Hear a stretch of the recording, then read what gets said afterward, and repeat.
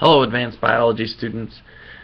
First thing I'd like to address is the daily work question. When you say you don't know it, I suspect a few of you guys might, but read the question where it asks for bacterial transformation. It's not just specifically asking for any transformation or genetically modification, it's bacterial transmission. So read the question right, it'll be really easy. Second thing would be, I got two emails asking, what are we supposed to do with this lab? The primary thing is to develop some sort of a data recording, and you should be able to, I hope, have gotten everything started yesterday. I hope my streak plates got you a bacterial culture that you could have gotten off and gotten onto your plates. And if that happened, then I think you guys should have been able to start the lab a lot, and we can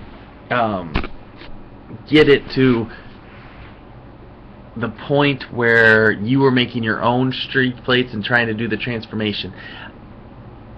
That will then lead you into 48 hours later, so on Monday we'll be able to, it's a little more than 48, isn't it? It's 24, 72. They're going to be getting kind of old, but we can at least try them to see if we can't get some of the transformation to occur. But we should, I hope, be to that point where you guys were ready to roll. If you're not, and you're holding back because you couldn't get anything started yesterday, then we're just going to have to hold back until Monday, and I'll make some new streak plates on Saturday so that they're ready to roll on Monday for you. But hopefully you guys got started Thursday because you had a plan on Wednesday that gave you that Friday today you were able to do the next step to it.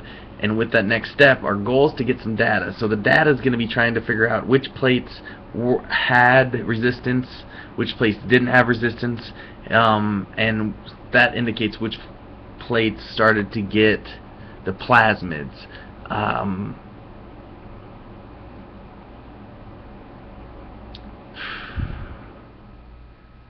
I don't have the black lights for you, but I think that'll have to come on Monday anyway.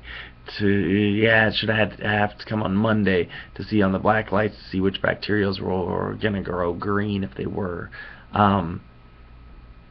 So to answer the questions to the daily work people, I am hoping you are to the point where you're just getting through the experiment so that we can start to do some collection of data on Monday, or prepare to collect data on Monday and start to get your own plates ready to go.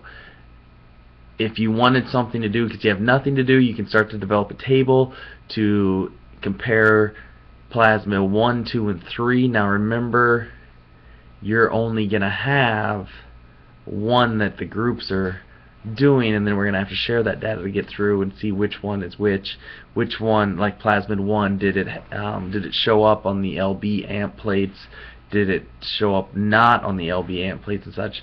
So hopefully you were just able to do the experiment is what I'm really hoping you were able to do on Thursday and Friday. I don't think I answered many questions to you besides I hope you did the experiment, and if not, we're ready to go with the experiment on Monday.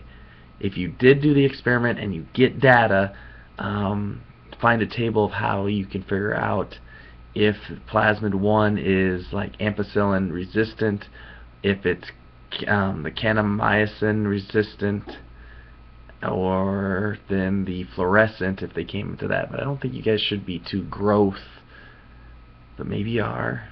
We'll have to see how far you got. You're not going to screw anything up. Good luck.